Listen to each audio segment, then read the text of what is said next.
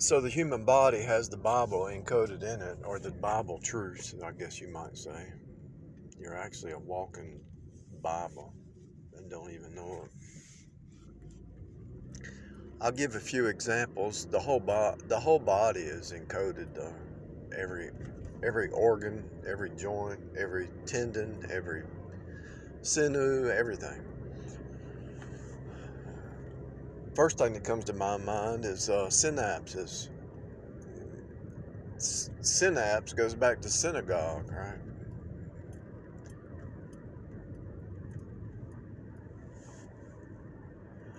Your body's a temple. Synapses go back to synagogue.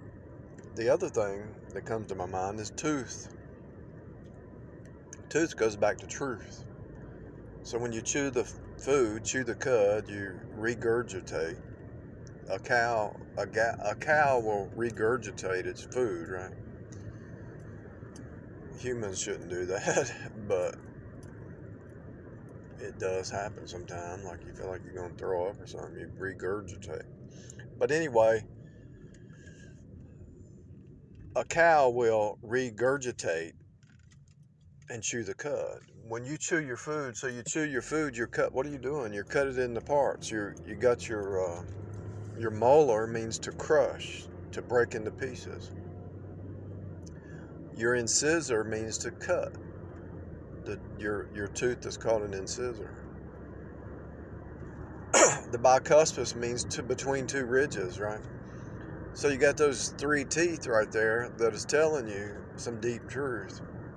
Cut, to crush, to break into parts.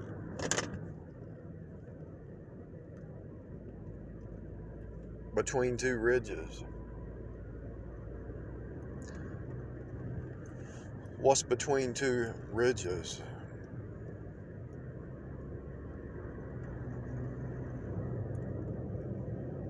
A watershed moment. A watershed moment is between two ridges, right? And so just Google watershed and study what watershed is. So when you crush and break things down into parts, down into its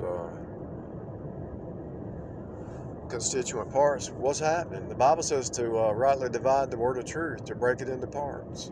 That's why it's called fragments. So your molar means to break something into fragments. So when you read the Bible, you're reading fragments. Yeah, it's in one book right now, but they found them in fragments, right? So the fragments gave you pieces of the pie, and then you put all the pieces of the pie together and you get the whole truth. Your organs are like when you go to church and they're playing an organ, they reverberate, they pretty much keep you alive. Your liver is to live, right? Your pancreas is create us.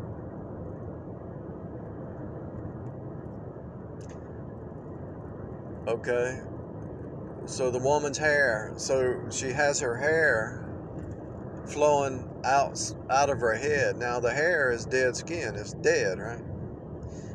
And so the hair flows out from the head. Now in your flesh, joint, so hair is joint heirs. So when she goes to get married, she has a dress behind her, flowing behind her. The flow. It's there's a word for the train of her. It's like a train following after. So the hair coming off your head is a following after. Joint heirs. It flows out from the head. So the joint heirs flow out from Jesus. You're a per son per the Son, right?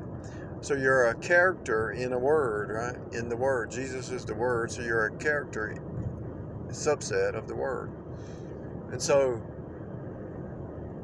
these are just things that come to my mind. And so you got a left side and a right side. You got a mirror image, right? Symmetry.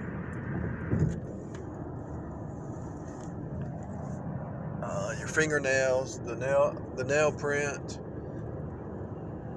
the fingernail.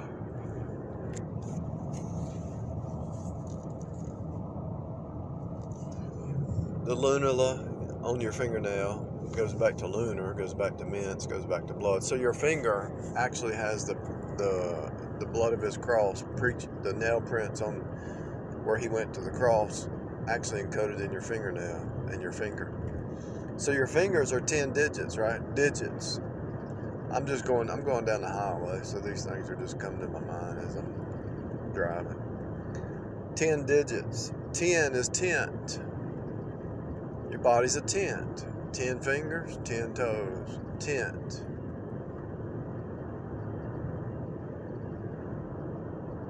Your torso, your body, the body of Christ. A tree trunk, so the tree trunk represents the doctrines of the faith. So then you have branch circuits. So on a tree you have branches, right? So your arms or your limbs. Why do they call a tree limb? And the body, your body has limbs, right? Those are the branch circuits. They branch out. Your elbow has the bow is bent. God's bow is bent, right? When you bend, you have bends in your body. Bend goes back to verse, turn, and verse. When you walk the path, right? And when you're walking, your legs are crossing. So you cross your arms, cross your legs, cross your heart. It crosses your mind. Encoded in your body is the cross. You walk across the street. You cross with your neighbor. You're cross-eyed. The cross is encoded in everything. I got a truck in front of me. It's got a bunch of ladders, and it looks like they've slid or something. I hope these ladders don't fly off and hit my car. That's crazy. That's wild. I don't know if he's checked it. But anyway,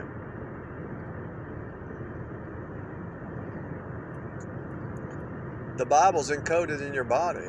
The human body preaches the word, preaches the cross, preaches the verses, preaches the flow. Oh yeah. So the man has the seed of the word. The woman has the womb of your heart. The woman's a receiver. The man's the give. He gives, she receives. Give and receive, the reciprocal part of the universe, the yin and the yang. The woman represents evening. The man represents day, Adam, A-D-A-M. So you got A-M and P-M. Evening is P-M, P-M-S. So you got day and night right there. So Christ the head of the body, the man's the head of his home. What else? Just stuff's coming to my mind. I'm just trying to, stuff I thought about over the years, last 10 years. The two make a copy. The two come together, make a copy, right? So when you come back to God through Jesus, you become sons of God, a copy of Jesus. You got the earnest of the Spirit. The Holy Spirit is an exact copy of Jesus, but you have the earnest Spirit. You're walking around under a blue sky. Blue letter sky means you're in the flesh still. So the truth is encoded in the human body. When you chew your food, it becomes a part of you, right? So when you eat and drink and saturate your mind with the word of truth, it becomes a part of you. When you study and meditate the word of God, it becomes a part of you. Your character changes. You're being changed. The new tree ents. The new tree, N-T. You become a new tree as you eat. So you are what you eat, right? The Bible is clear that once you eat the word, you become the word. You start to transform into a copy. You eat and drink of the word. And you start to think like the Word. You start to meditate and think on the Word and not on the world's wisdom. What else? Let's see. The food has to flow through you. The blood flows through you. So the flow, everything's flowing. Inside your body, the blood is blue. Out when you get cut, it's red, right? There's your red versus your blue. But inside the body, it's in the flesh. It's in your flesh and body. The law is for the flesh creatures. The law was given for the flesh to bring you to Christ. And you get pierced by the word. The letter of the law killeth, that pierces you. Dr. Law sends you to Dr. Grace. And if you go to the doctor, sometimes they got to cut you. Or if you get cut, you got to go to the doctor. The cutting. You got to cut your fingernails. You got to brush your teeth. You got to cleanse your body. The Word of God is cleansing you. So the washing of the water, you got to use water to cleanse your body, right? The washing of the water of the Word. For they can't escape the truth that's hidden and encoded everywhere. It's even encoded in your body. The synapses is powerful because it tells you that your mind, when the temple's right, all the synapses start to click and fire, and you get a revelation, a truth.